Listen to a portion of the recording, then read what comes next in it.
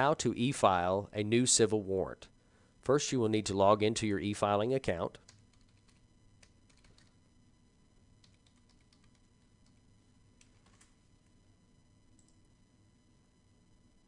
You will click New Case. You will click General Sessions Civil Small Claims Court.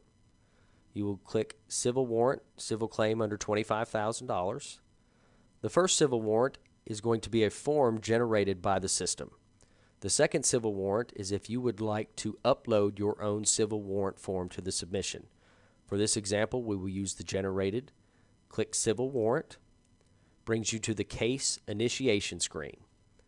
You have the option to choose a day of the week. This is optional.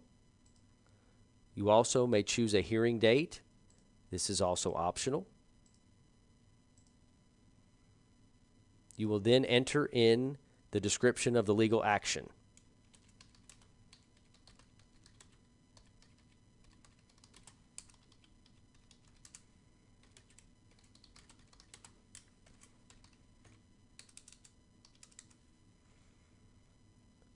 Here we have the name and phone of requesting party's attorney. If there is no telephone number, please enter it.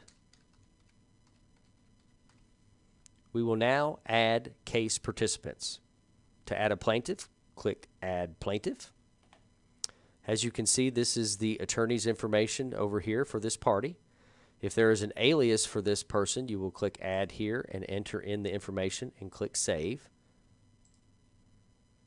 If this is a person, you will go ahead and enter in all the information. If this is a company, you will need to click here. For this example, it will be a person. You can enter a name prefix if you would like. It's not required. You will enter in the first name. If there is a middle name, you may enter it. If there's a suffix, you may enter it. If there's a phone number, you may enter it.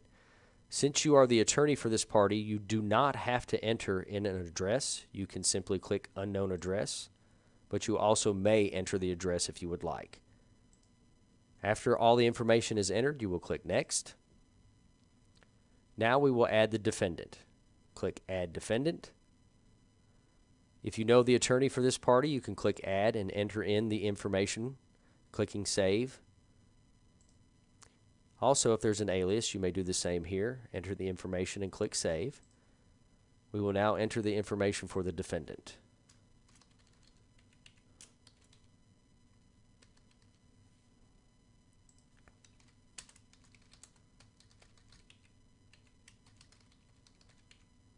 Please make sure to select the appropriate county.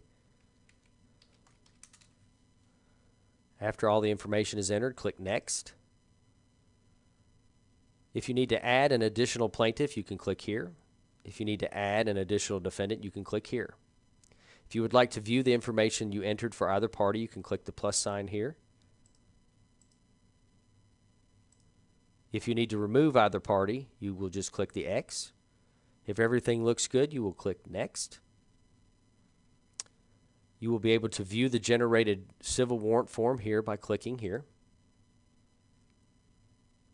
This is the form generated by the system. You will choose on behalf of the party filing this, which will be the plaintiff. If you need to edit data, click Edit Data.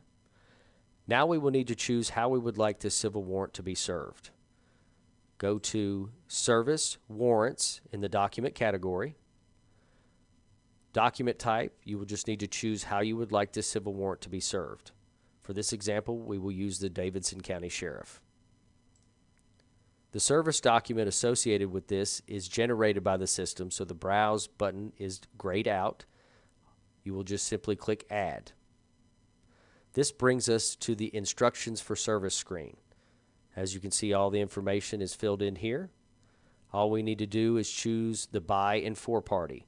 The plaintiff is by, the defendant is for. After you have chosen that, you will click Next. This also generates a document. You can click here to see the service document.